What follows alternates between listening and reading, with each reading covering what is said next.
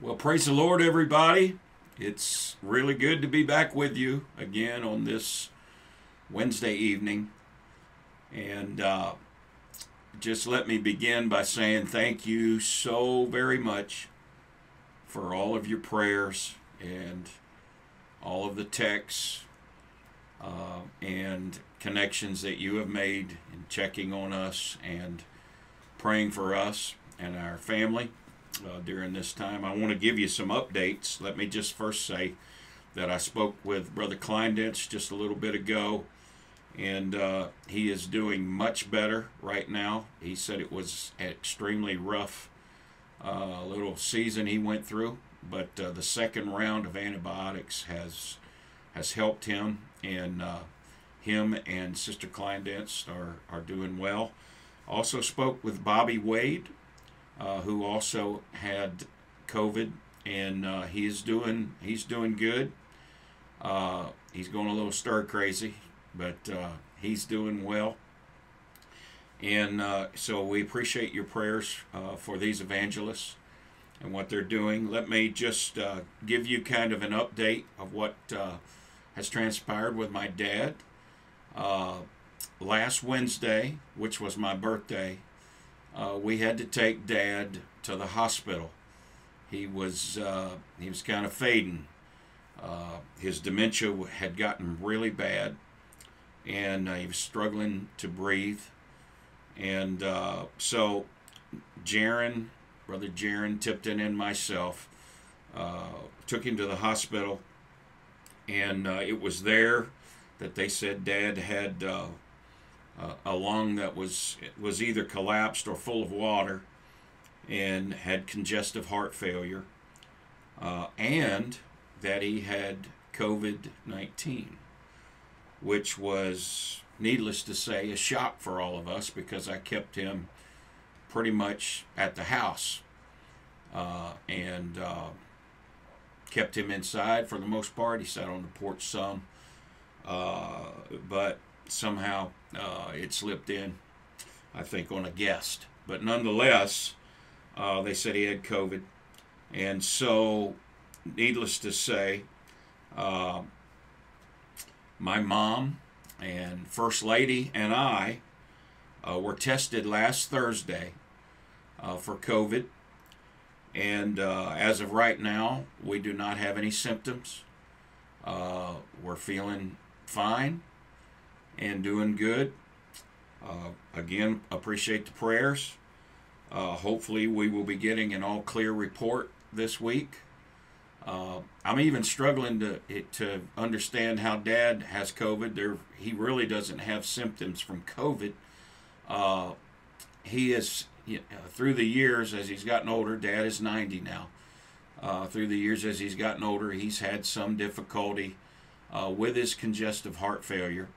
He's been diagnosed with that a few times, and we've had to several times get him to the hospital, get the water. Usually it comes off through Lasix, which is a water pill or drug, and usually that's sufficient and get any infections out of him. He's on an antibiotic now, and usually he rebounds. Not sure, how this is all going to play out right now. He has a procedure that by the time you see this video, he will have had to remove water from one of his lungs, which should help him with his oxygen. He kind of faded a little bit today with his oxygen, but this procedure should be helping him. So your continued prayers and support along these lines would really help us. And so I want you to know that First Lady and I and Mom are quarantined for the most part right now, but hope to get back out to the house of God. And of course our family has kind of, we got stalled out here with this as well, and are just really tracking everything really close. Want to make sure we protect the church and all the folks here. Having said that, I want you to understand a couple things. We are taking this very seriously. As you know, until just recently, we were starting to open up everything was kind of opening up. We were excited about the prospects of getting back to some sort of normalcy. But, you know, right now, we're having to slow this process down, even to the point of resetting the sanctuary back for social distancing. We were working on that today and yesterday, and we're adjusting our policies just a little bit. Let me clarify our mask policy. We suggest that everyone wears a mask when they are moving about here at the church, entering the sanctuary, leaving the sanctuary, or getting up to go to the restroom. But while you're seated, or while you're at your seat, we do not have a problem if you take your mask off. You can leave it on, but we don't have a problem if you want to take it off while you're sitting and kind of localized and a distance from others. And we're asking, of course, that you sit with your families. Some of these things we have been asking you to do for a while. This is typically what the restaurants are asking of folks right now. And I understand that this will probably cause some of you to not want to come because of needing to wear a mask. And I'm a little disappointed in that, but I understand. We are certainly trying to elevate our professionalism and our online status. We've added cameras. It looks much better. The sound has been tremendous lately. Video has been good. Everything has been upgraded and is on the way up. We are wanting to get really good at that. And so if you have to stay home, we are asking that you please stay connected to us and please be faithful to watch our videos and watch our online presence, especially on Sundays and Wednesday nights. And so we're asking you to do that. I want you to understand, you know, when you're at church, to please be respectful for others and their space. I know Brother Josh Tipton has asked you every time he's made an announcement on this to be, if someone is wearing a mask or someone is trying to distance themselves from everybody, please don't enter that space, get in somebody's face. You know, we've got folks that have come out wanting to be in church, but wanting to be at a safe distance, and we have to respect that, and we are attempting to do that. Also, for now, in service, we will not be laying hands on folks for prayer. We are going to back that off and have prayer over you if you're sick from the pulpit. And we're going to pray powerfully and believe the Lord to touch you, just like we would if we weren't with you. We believe that the Lord can touch you wherever you are, and whatever your condition, we believe the Lord will hear our prayers and it will work. Obviously, we want to get as close to the scriptural example as possible, but for now, I think we're going to use wisdom and attempt to be as wise as possible. So we're going to do kind of mass prayers. Also, for now, I need you to catch this. The home groups, meeting in the homes in person, we are that will be stopped until further notice. I know we paused that for a couple weeks till we could get a handle on what was going on in the country and in this area and with our church. And we feel very good about just not meeting in our homes for now. But we're asking to please stay connected. Allow our home group leaders to connect with you, whether it's by phone or by Zoom. But whatever the case may be, you're a part of this church. We want you to be connected to us. We want to track how well you're doing, your situations, and so we can pray for one another, care for one another, and stay connected. And you have done a great job of that thus far. We're asking all of the home group leaders to pay attention to Brother Jaron Tipton's instructions along these lines as we move forward. And so that is more of a permanent change for now. We're thinking we got to get through July into August and see how things pan out here, and hope things settle down. We do know that the rise in the cases has a lot to do with a lot of the testing that's going on. But in light of that, I know our hospitals are being hit with quite a few cases, and so we need to pay attention to this. To all of our elders, seniors, those that have weakened immune systems, and those who are frail, might be in trouble if you contract the COVID virus, we're asking you to stay home, and please stay connected, stay safe. Really got three instructions here: stay home, stay safe, and stay connected. And we love you. We're trying to give phone calls to you, check on you, make sure that you are connected with us. And, you're an important part of the church. The Lord is still with you, and we all love you. And we want you, most of all, to stay safe here. And so we want you to understand that we are taking this very, very seriously. We were even before my dad contracted this, and we're maybe even more so taking it serious now. So I appreciate that. I hope some of these instructions will help us. We can do this. We've done it once before, and we can do this, and the Lord is going to help us. So I need you to understand how important this is to us, for us to continue to function as the church of the living God. We got a great church, great people from all walks of life and all cultures, and we're highly honored to have this church. But we've got to work and do our individual parts to make this thing happen. Now, having said that, I hope to be with you Sunday, and hope I get an all clear sign from our tests, and hope we continue to feel good. But I do feel like that I have a word from the Lord for us.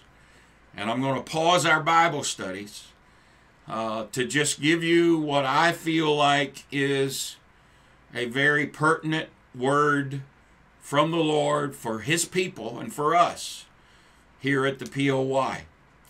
I can tell you personally that having such a close and powerful and dynamic call and presence in my life in the early months of this year, and I felt like we had gotten through this wave of this virus and we were moving forward, and it has been a little confusing to me to see this thing kind of rise back up and back us back up. I've lost a few friends in ministry to the COVID, and it has caused me to be a little perplexed. In other words, it has challenged me to feel like I really didn't know what to do to move forward here. And I got, I believe, a word from the Lord even today for this. And I want to share it with you. Let me begin it with this. It takes a lot of faith, and I'm going to preach this, Lord willing, this Sunday. But I want to share the beginnings of this and the makings of this now, so that you maybe can get a taste of what God is speaking to us.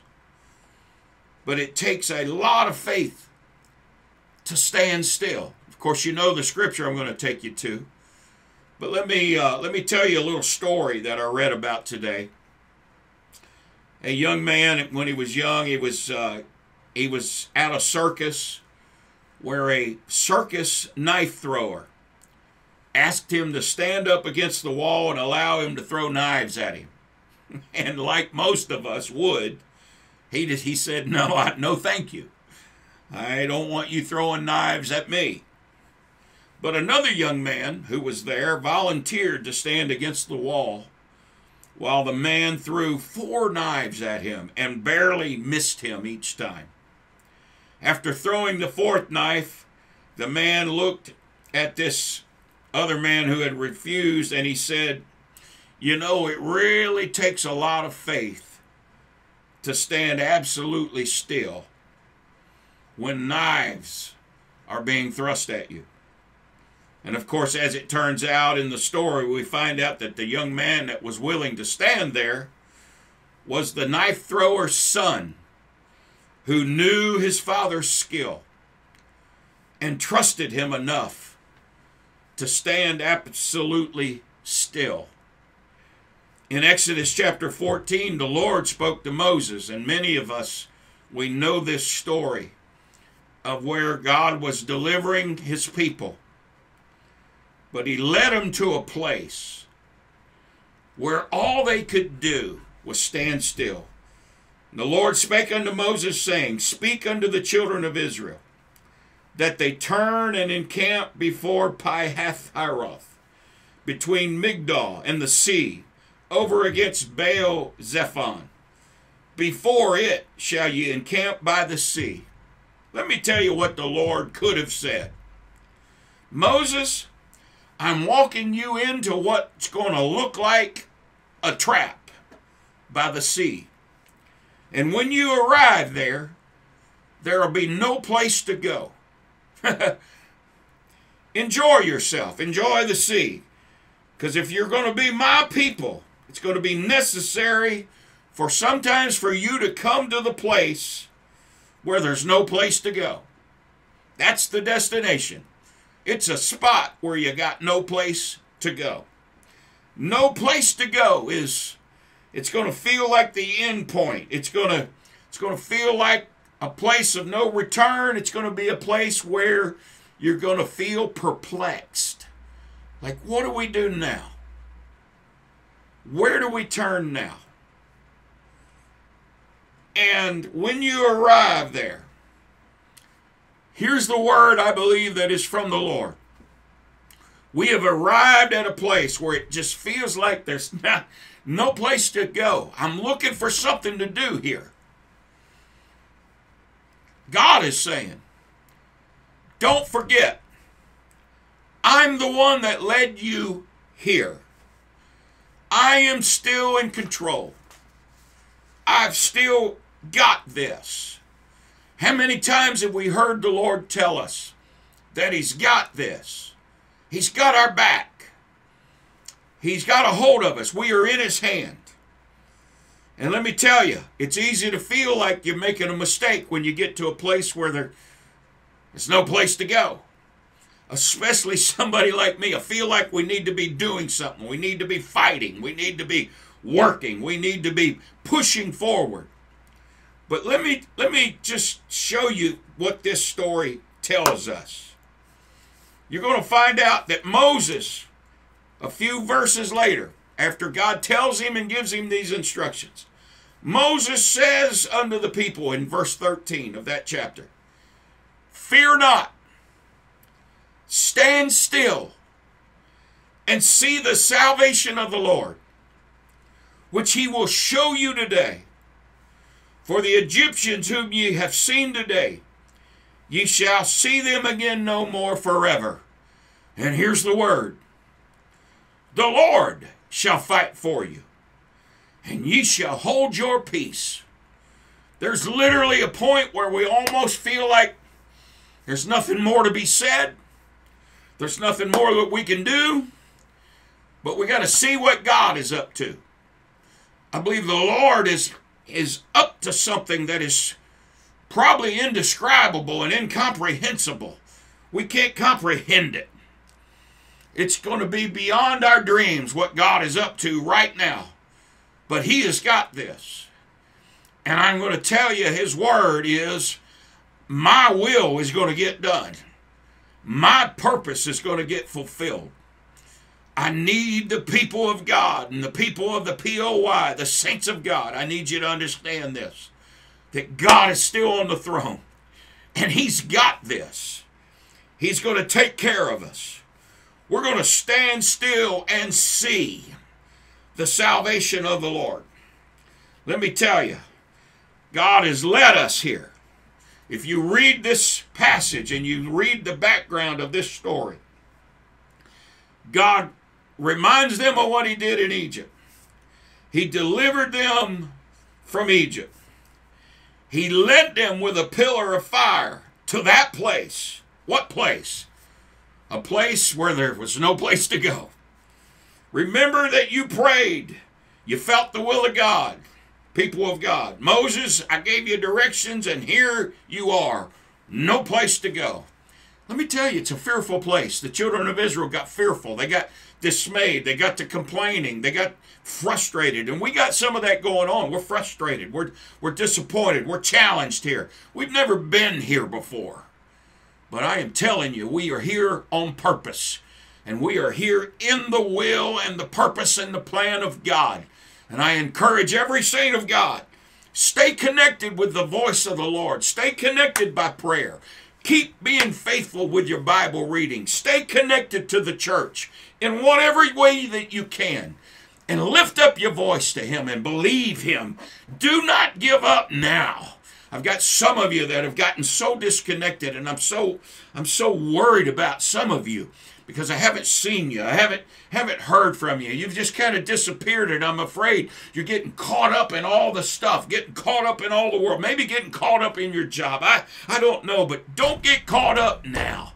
If there was ever a time to stay connected to what God is doing, it is right now, because God is going to do some great things that are amazing and powerful. I want to finish preaching this message, good Lord willing, this Sunday. It's what my plans are. I pray you're here. I hope we get to see you. If you need to stay home to be safe, I understand that. But we're going to do everything we can to protect all the folks that come to the house of the Lord. And I hope to see you soon. Thank you for joining us tonight. I hope you felt what I feel. I believe the Lord is with us, and all is going to be well. I got a feeling, like the song says, everything is going to be all right. God bless you. I love you. Appreciate you. I appreciate your faithfulness. I appreciate your concern for the kingdom of God. I love all my brothers and sisters and all this great family. Be blessed in Jesus' name.